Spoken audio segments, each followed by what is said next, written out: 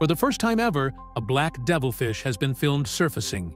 This rare footage was captured on January 26, 2025, by marine biologists in Tenerife, Canary Islands, just 2 kilometers from the shore. This deep-sea fish typically lives at nearly 3 kilometers below the surface, in extreme conditions, crushing pressure, freezing temperatures, and total darkness.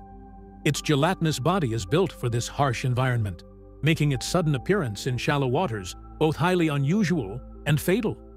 The drastic drop in pressure and rise in temperature outside its natural habitat leave it with almost no chance of survival. The female, significantly larger than the male, has a bioluminescent lure that helps attract prey in the deep-sea darkness. The male, tiny in comparison, leads a parasitic existence.